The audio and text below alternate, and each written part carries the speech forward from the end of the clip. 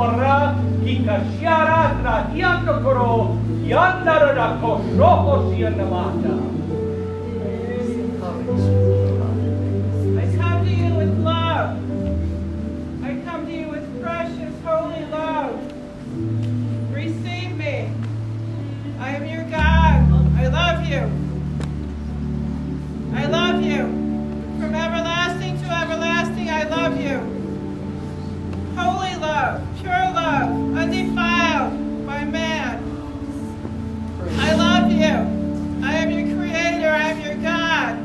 I am the everlasting one. I am the Holy One of Israel. I am the God who sees you. I am the God who loves you and created you just as you are for my purpose.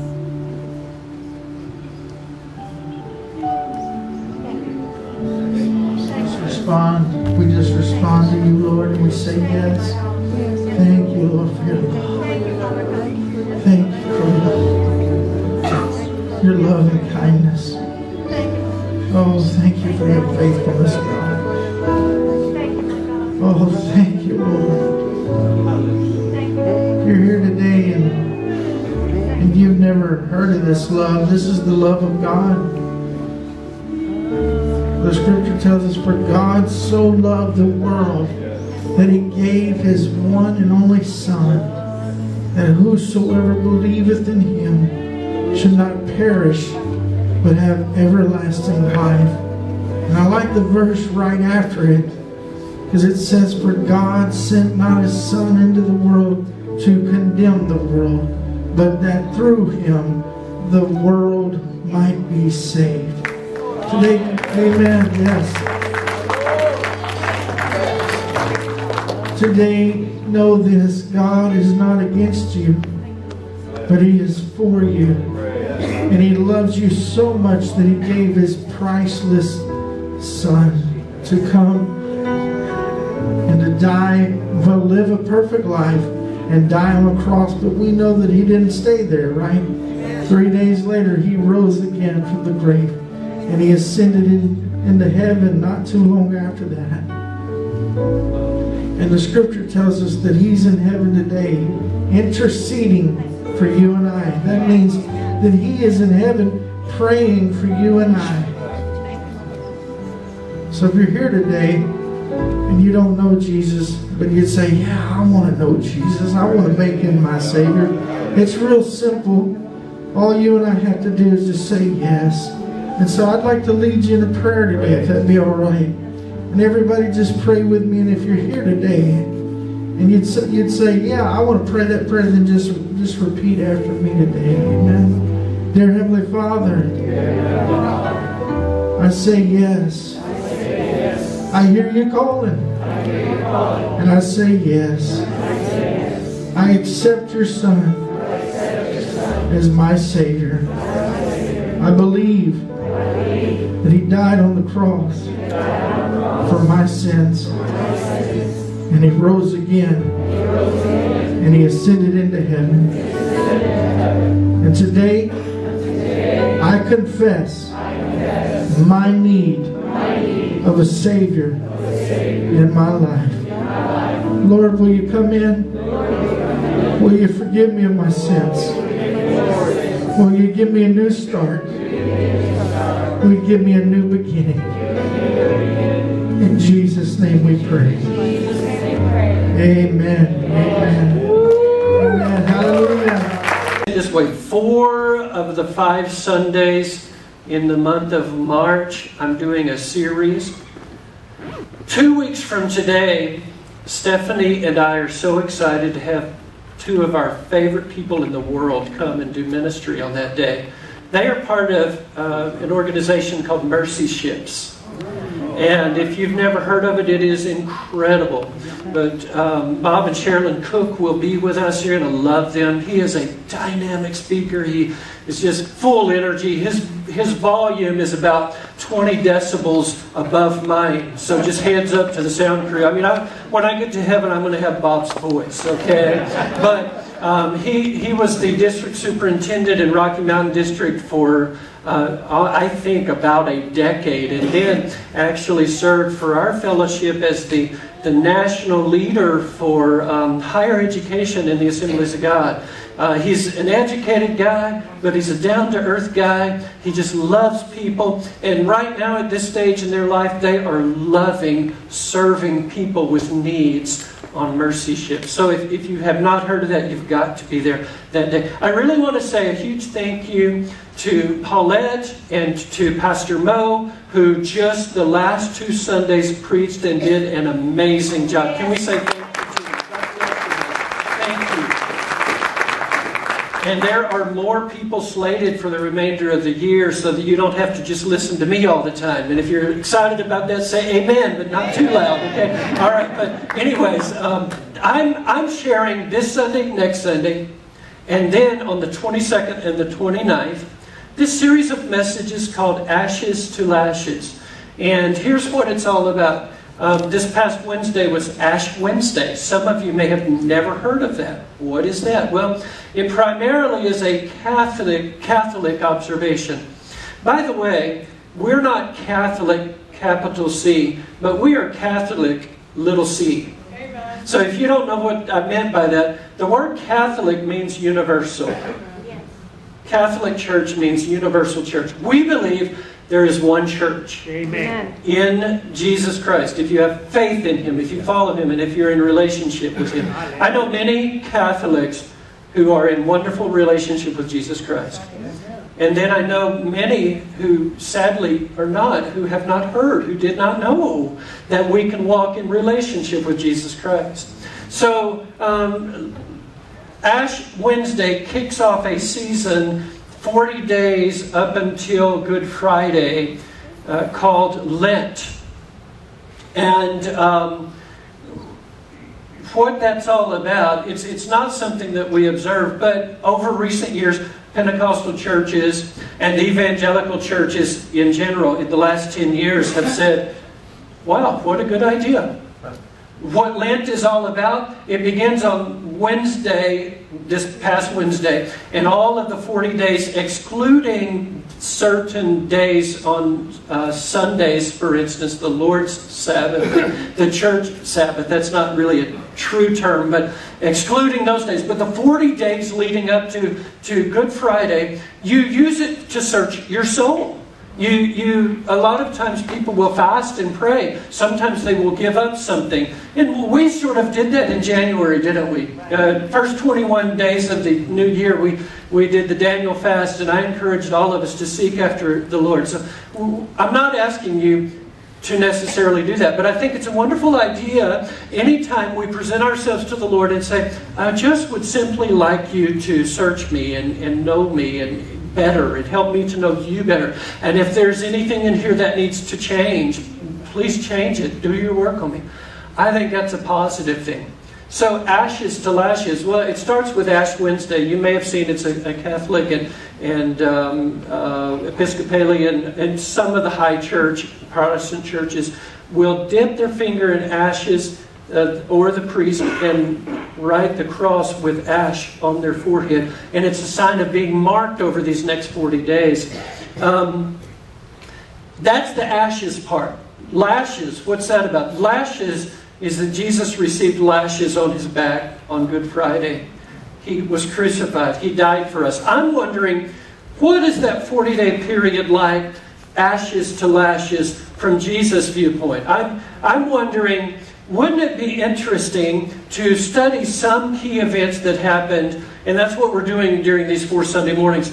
What was it like, from Jesus' perspective, 40 days leading up to Good Friday?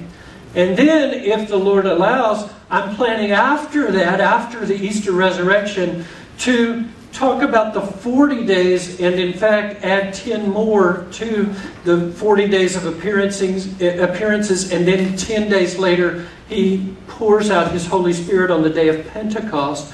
I want us to focus that direction just as a church as we're going through these next several weeks. And so the sermon today is called Lend Me Your Ears. And it's from that famous speech, lend me your ears, but I don't know, I love to play on words. I think that people sometimes will go, What is he up to? But at least maybe you'll remember it, right?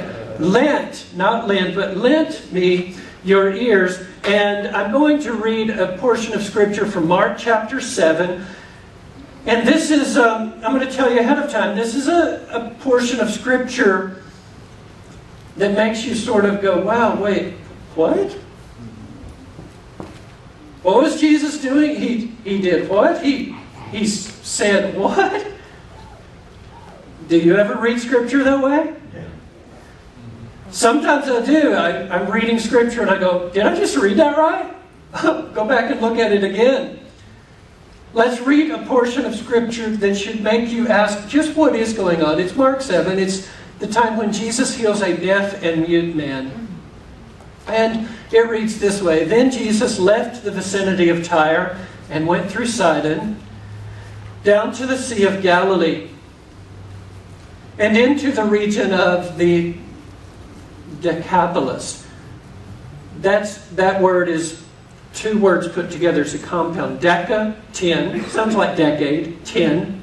Polis is the word for city. We get our word police from polis. Decapolis.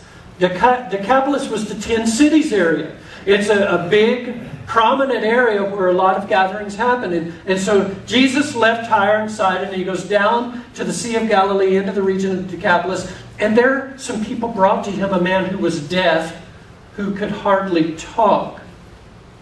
The man is deaf and he can hardly talk. And they begged Jesus to place his hand on him.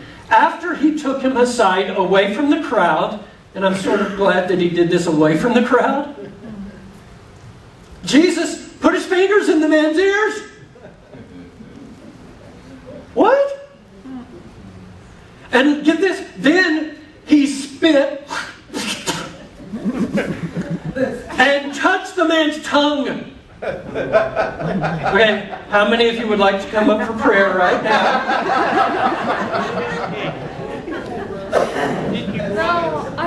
And then he looked up to heaven, and with a deep sigh, he said to him, Ephphatha, which means be opened. Just a little instruction when we are praying for the sick. This is my conviction, but it is an informed opinion, having been in ministry 3 decades. I believe it's the wrong approach to beg and plead for healing.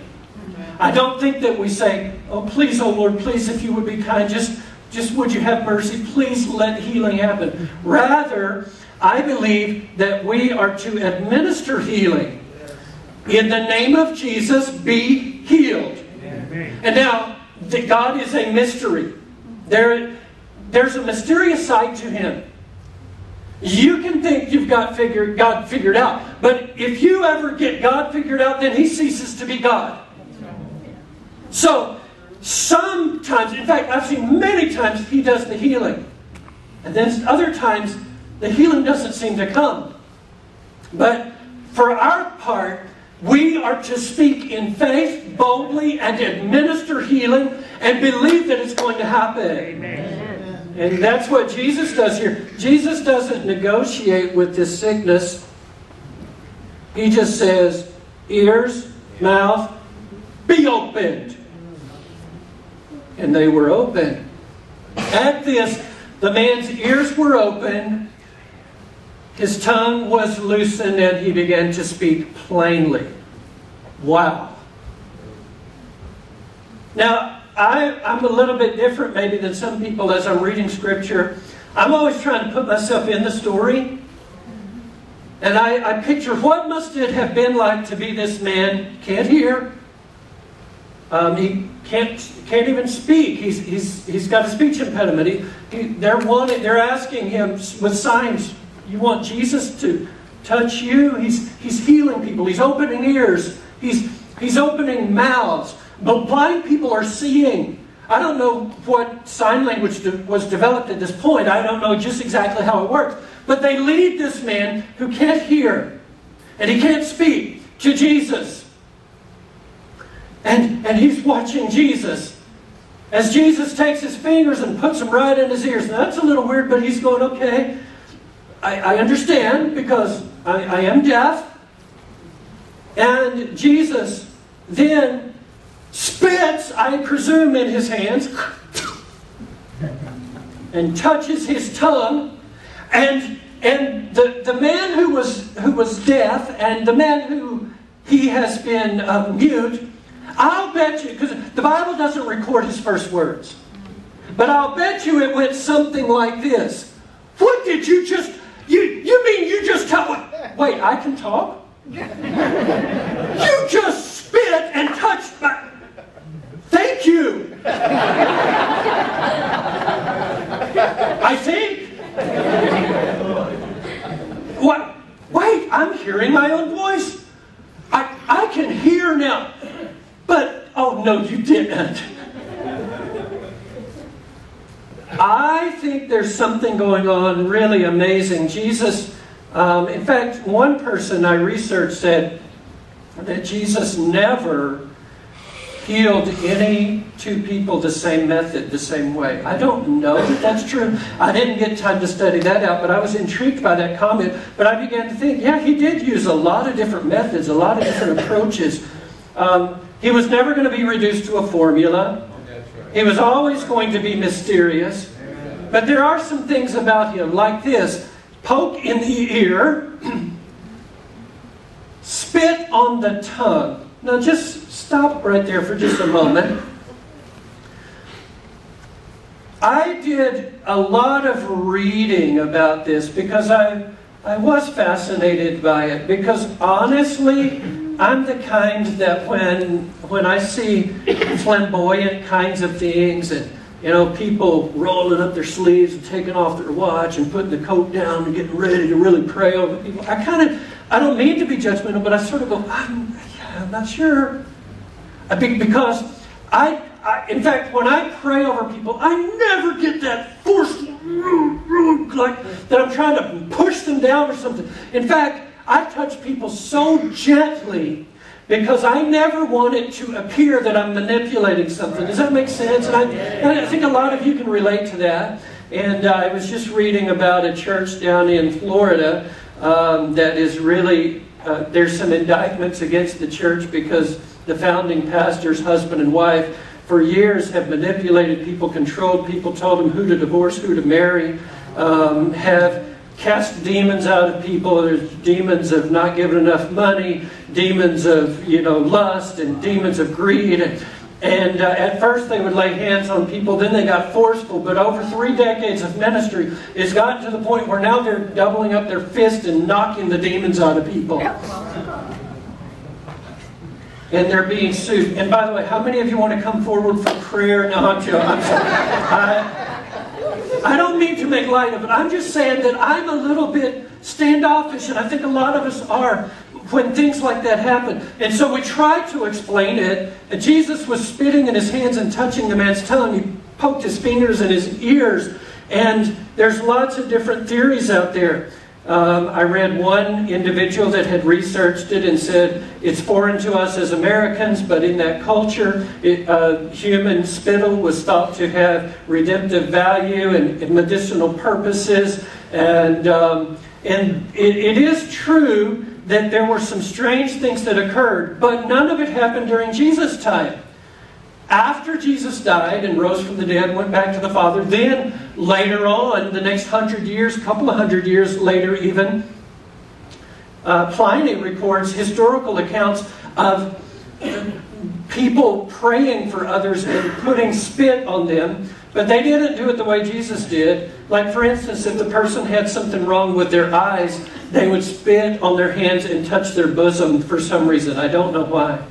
And if the person had an ailment in their back or their shoulders, then they would spit on their hands and touch their knees. And I'm kind of thinking, well, you're laying hands in the wrong spot. I don't know what the purpose was. But at the time of Jesus, that was not the case. When Jesus walked on the earth, to spit publicly was just like now. It was frowned upon.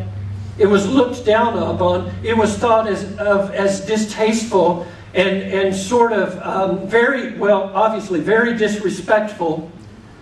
If you go back to the Old Testament times, if a brother had married a woman and they did not have children together, and then that man died, his brother was to step in and marry his widowed sister-in-law. That's weird, but that's old covenant. But if the man refused to do that, then everybody in the town would gather around and they'd put him in the center of the town and they'd spit on him. And it was a way of saying, "You lowlife, how dare you not allow the Jewish line to continue with your selfishness?" Or there were other instances where a leper was pronounced unclean, and sometimes if he would walk into the community, he was required to say, "Give space, I'm a leper, I'm unclean, unclean." And there were instances where people would spit upon the leper, the same leper that Jesus went to and embraced. Right? Right. Amen. So when Jesus does this, though, it wasn't as if he was using a common medical practice. This was something pretty disgusting. And it makes you think, why in the world would he do that? If you were to go to the next chapter, I won't put the scripture on the screen, but I'll just remind you of it. There's another case where Jesus spits on someone. In fact, it happened 3 times. Do you remember them? One we just read about. There was another one who was a man was born blind, and Jesus takes dirt and spits in it and makes mud and puts it on the man's eyes, and suddenly he can see. And I have always felt like that was a reference back to, this is how we did it at creation. Me and my father, we scooped up some dirt and breathed life into it. I've got very reputable Bible scholar friends who say that's ridiculous, there's no basis in it. But I noticed that immediately after it, the response was, we haven't seen this since the creation. So I believe that Jesus was saying, here's what I did when I created the world, and I'm about to just create some new eyesight for you. But there was a third incident, and it's in the next chapter, Mark chapter 8. It's a man who is blind. And in this instance, Jesus doesn't spit in his hands, but rather he spits on the man's face. How many of you want to come for prayer?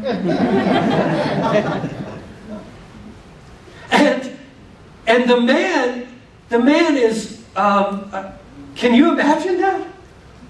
What are you doing? What? Wait, I can see you. Wow. Thank you. I mean, I think. Can you imagine what it must have been like to be him? And so you've got the poke in the ear, the spit on the tongue, and I put "and" in the eye. But here's the third thing that doesn't show up in the text, but I believe it's really what it's all about. It's a slap on the face. You see, because you can read this scripture from every angle. Chapter 7 and chapter 8 of Mark. What happened with the man who was blind, Jesus heals him, but he doesn't do it immediately. Do you remember the story? He says, "Now can you see?" And he says, "Yes, I see." But the men all appear as trees walking around. In other words, it's blurry. I can't quite make it out. Then he lays hands on him and prays over him. And now he can see fully. Why is that story even there? Because Jesus had just told his disciples, "Peter, you're right. I am the Son of God. Flesh and blood didn't reveal this to you, but my Father in heaven." And then it says immediately he began to tell them, "I am going to die on the cross. They're going to crucify the Son of Man." They didn't get it. They didn't receive it. They're headed towards Jerusalem. And Jesus is saying, you guys don't quite have the picture of how this is going to work. And they're thinking, yeah, Jesus, but we're following you. And by the way, when we get to Jerusalem, Jesus gets the big chair, but I get the assistant big chair. We all understand, he's number one, right? But when he overthrows Rome, don't any of you guys try to steal my place, because I'm the assistant to the main man. And they're jockeying for position. And they don't understand what's going to be required of them. They don't understand that they're going to watch the man that has taught them for 3 years be crucified on a cross. How insulting. How disrespectful. It's a slap in the face to anything that's decent. It's like spitting in the eye or touching the tongue with spit or sticking your fingers, poking them in someone's ears. It's disrespectful. And I'm going to tell you, here's what I want to submit to you, that Jesus, at some point in your walk with Him, will absolutely put His fingers in your ear. He will spit upon your tongue. He will slap your face. And He will see if your commitment is genuine or not. Amen. It's not the way you wanted it. Wait a minute, Jesus, this is what I drew up. I've had 2 slaps, actually. I hope 2's enough. Lord, I hope 2 are enough. 1999 and 2015. I'll bet you have had a 1999 and a 2015. I'll bet you have. Maybe it was a different year for you. Maybe it was totally different sets of circumstances. But my family has had 2 defining moments where we stretched our hands to heaven and said, God, I don't understand, but I am trusting you. I will follow you no matter what. Felt so insulted, felt like a slap in the face. What is going on, God? But for God to take that misery and bring beauty, right, I wouldn't exchange anything for it.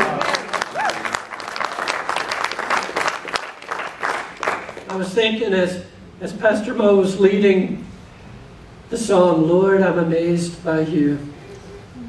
The story that I heard from our older brother, Jamie. He was at a worship conference with the writer of this song, Jared. They both had little boys at the time. Now Ethan is a freshman in high school. How does that happen? They both had little active boys that were scrambling, and both of them decided, we're going to let Mom stay in and enjoy the conference, and they made their way out to the lobby to sort of corral them. Didn't know one another, but sat there on the bench and talked, and, oh wait, aren't you the one who wrote such and such? And Jared told him the story of how this little boy that he was holding, what an answer to prayer. How that song, Lord, I'm amazed by you, came out of the tragedy that they had experienced over the months leading up to that conference. And now it blesses people around the world. So here's the takeaway today. Don't be afraid to let Jesus get in your face. Amen. Jesus wants to get up close to you. He doesn't want to know you from a distance. He truly, he wants to be right up there, eye to eye. He doesn't want you serving Him from a cold, stale, formal place. If you're going to be close to Jesus, then you run the risk that at some point He's going to get in your face. He's going to invade your space. Jesus will not respect your bubble. But He has to do that because He knows what we need. Only He can know it. And so I encourage you to let Jesus in. I want to ask the worship team to come back, and as they're coming, I just wanted to tell you, we had planned to receive communion this morning, but I did not plan very well. I didn't realize we were so low on supplies. And so we need to reorder, and we'll do it possibly even next Sunday we'll have communion. But I look forward to communion. But I wonder if our communion today could be that we present our very selves to Him. You know, the bread that we would eat, that is His body that was broken for us. The cup that we drink, that is His blood that was spilled for us. What a slap in the face it was for the beautiful Son of God to be strung up and hung on a cross with crowns piercing His brow and blood dropping down. His flesh on His back absolutely just ripped to shreds. What a slap in the face. But He did that out of love. So if you find yourself in a moment right now where you think, man, where is God in all of this? If you feel like, Lord, are you even listening, and do you even care? You may not even bring yourself to pray that. But just know that He does. And that He is using this for His grand purpose. Father, again, we just commit our very lives to You. Thank You for the family that You've put us in. And I'm not referring to our bloodline, but I'm referring to Your family, the family of God. Thank You for planting us in the family of God. The psalmist said He places them in families. You have placed us in this family. Our prayer is that You would take our lives and bring glory and honor to Your name. Especially the ones that are facing difficulty right now. Oh, I pray for them, Lord. Don't let them get upset about it. But cause them to realize if you're facing something this serious, it could only be that God has allowed it because He loves you so much that He trusts you with it. And He will see you through.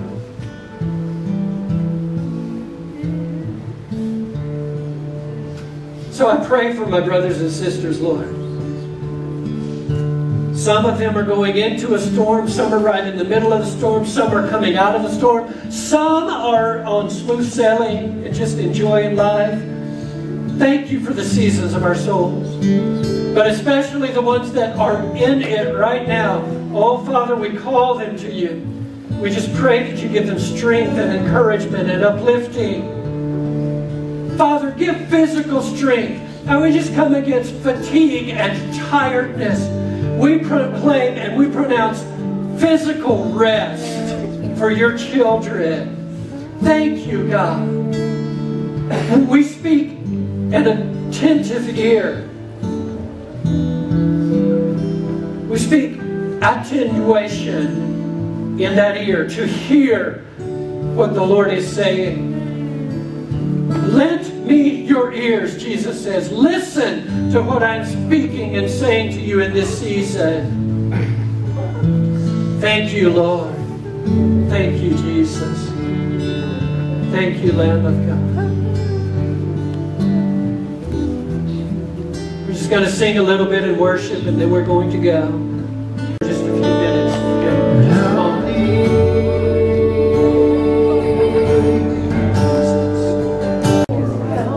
Showed me this morning at home that there was a mother here, or mothers that have been going through life and degrading themselves about how they raise their children. False guilt, maybe how they've come out, their children have come out and are being, but you've endured this and it's stifled you over the years, and it's a thought missile that the pastor was talking about, that the enemy can come in and bring havoc into these mothers' lives. But the Lord is saying this morning that He wants you to come and be free of that. If there's sin, then lay it out. But go with me, lay it out and allow the Holy Spirit to bring new life, new thoughts about your children, to bring strength in you as a mother, bring hope as a mother, to bring life as a mother for your family. But do not leave here with that in your heart, in your mind. So precious. Thank you. I want the ladies in particular that are available up here, if that touched you and you want prayer for it, please come and seek one of the ladies out for prayer. Would you? Thank you.